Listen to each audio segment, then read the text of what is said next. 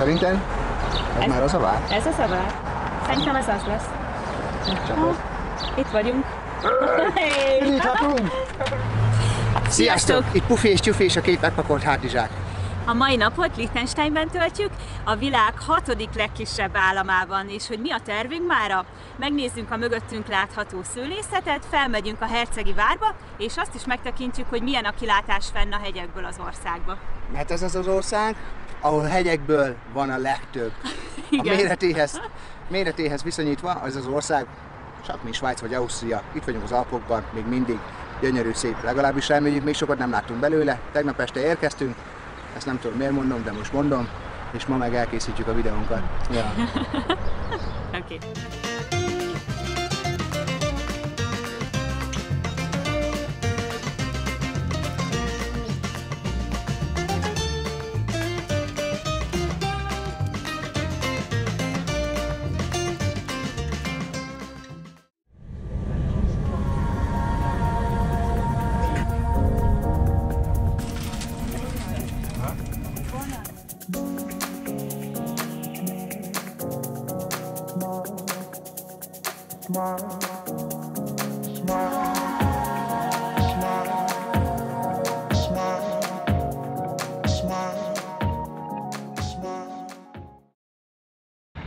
Itt vagyunk a hercegi vineyardon, most a magyar megfelelője nem jut eszembe, aki tudja, azt írja le egy kommentbe.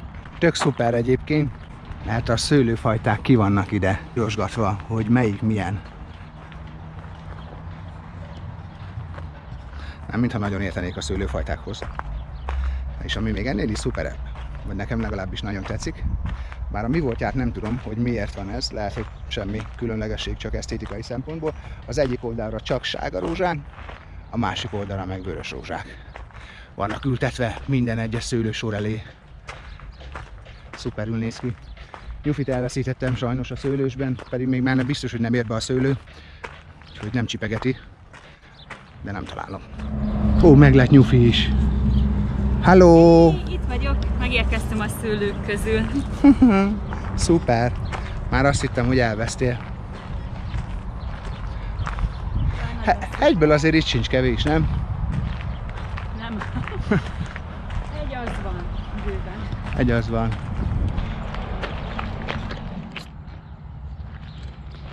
Pufi, most már menjünk a várhoz, most már nagyon meleg van. Meg akarom nézni a várat is. Neked mióta vagy belőle meleggel? Megyünk. Induljunk.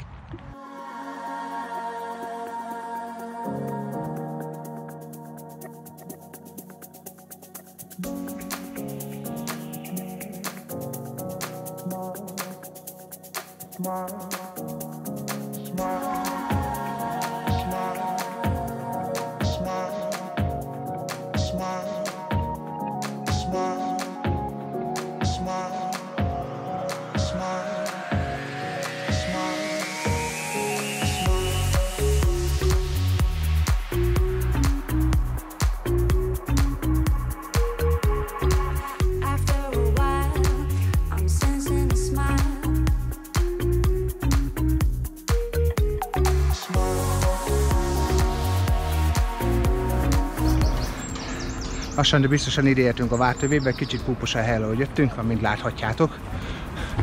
Meg nem szokás szerint, ha hegyet mászunk, én lihegek. Nyufi meg csak vigyorog. De nem tudja, hogy én 50 kg pluszban vagyok. De hosszabbik úton jöttünk. Ja, az autósok útján jöttünk. Találtunk egy másikat, egy rövidebbet, de ami a legjobb, ez az első hely, ahol nincs tele turistákkal. Tehát ide jössz is, te vagy egyedül, és minden. Nem, az előbb elment itt két ember, bár az nem biztos, hogy turisták voltak. Nagyon tetszik. Nyugodt, csendes, nem kell taposni egymás lábát. Hát ez az a hely, ahol a...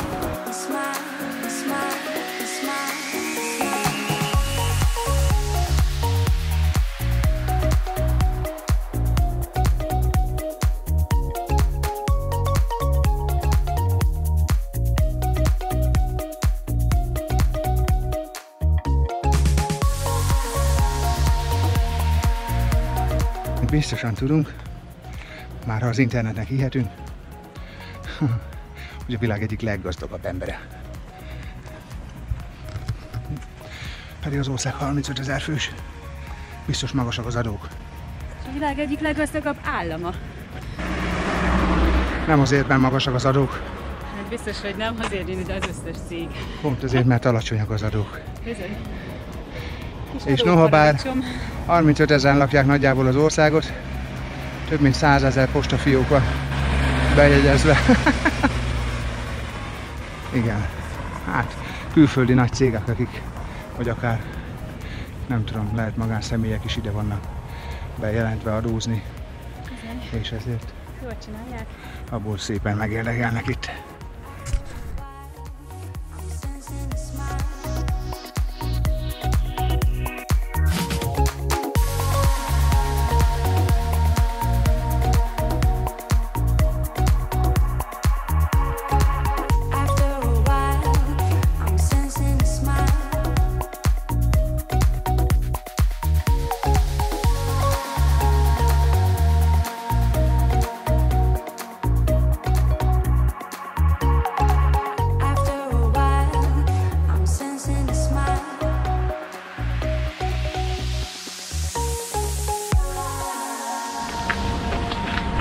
És most mi a terv egyébként?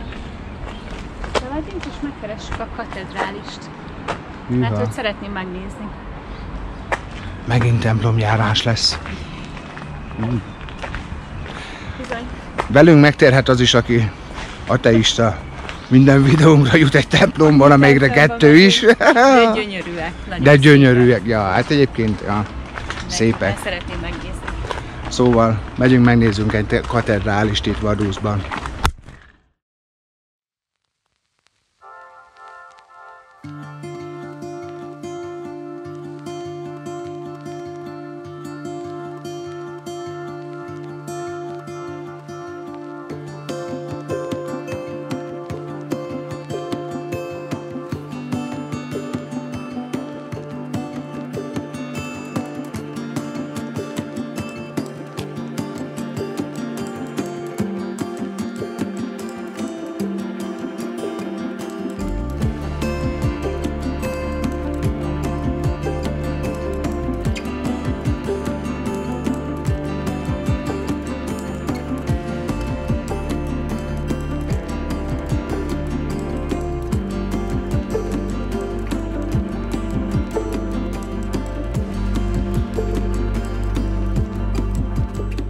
A katedrális melletti kis téren található az uralkodó szüleinek mellszobra. Innen pár lépésnyi távolságra rögtön a sűrű belvárosba érkezünk. Van pálmafa. Bizony, itt az Alpokban. Megtaláltuk a turistákat is, mert ugye elkiabáltam, csak túl korán volt, de aki korán kell, kevés turistát lel, ez az új szabályunk. Mert most már van itt bőven. Aha, hogy ezek ilyen cserepesek, gondolom télen meg beviszik valahova. Az afrikai kultúra behatása az európai emberek kultúrájára.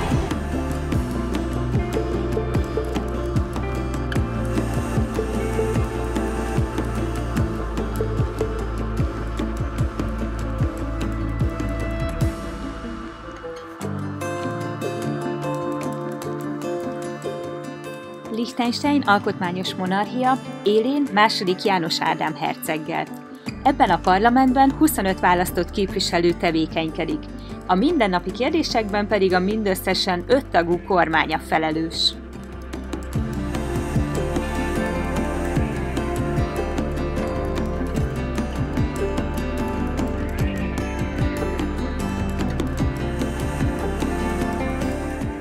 A főváros, Vaduz tényleg nagyon látványos, de most valami csendesebb helyre vágyunk, úgyhogy buszra ülünk és felmegyünk a hegyekbe.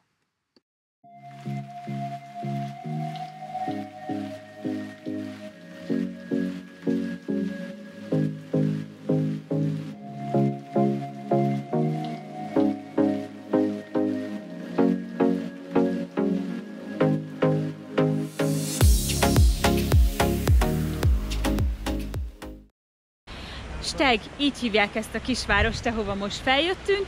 A return jegy az 8 euró volt kettőnknek, tehát fejenként 4 euró oda-vissza. És cserébe felhoztak minket ide, úgyhogy megnézzük, hogy hol van ez a híres tó. Nem igaz, felmásztunk, nem busszal jöttünk. Egy életbe se került volna az enyémbe. Ja, a nap vicce. Megérkeztünk Despacba, és most megnézzük a Despacitót. Itt tárul elénk pillanatok múlva. Szuper. És a Despacito. Magas hegyek között, hol a tenger hupikék. Ott laknak ők a törpikék. Na jól van, még embert is keveset látni ezen a helyen, nemhogy törpöt.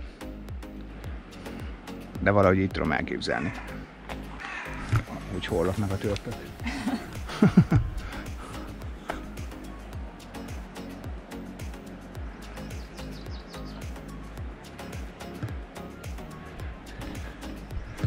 Hogy tetszik Liechtenstein? Nagyon szép. Csendes, nyugodt, rengeteg hegy van, és nagyon gyönyörű. Tök olyan, mint Svájc. Kicsit olyan, mint Svájc, kicsit olyan, mint Ausztria, de inkább a kettő között valahol. Mint ahogy a térképen el is helyezkedik valahol. A kettő között.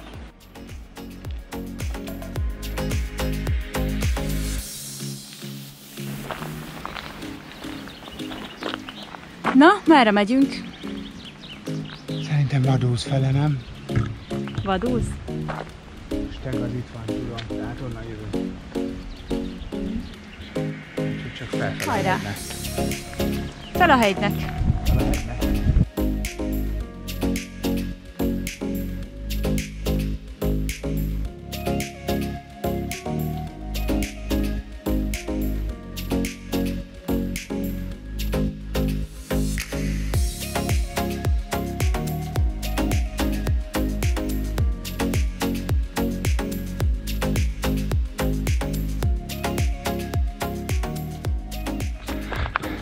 A kis hegyi falu innen olyan békésnek tűnik, hogy elhiszed, hogy nincs más a világon, csak te, meg ezek a házak, akiket egyébként senki nem lakja. De biztos, hogy ez egy hegyi falu, de szuper, csendes, nincs zaj, néha azért elmegy egy autó, meg NYUFI itt mellettem, ahogy jön, remegnek a hegyek alattunk.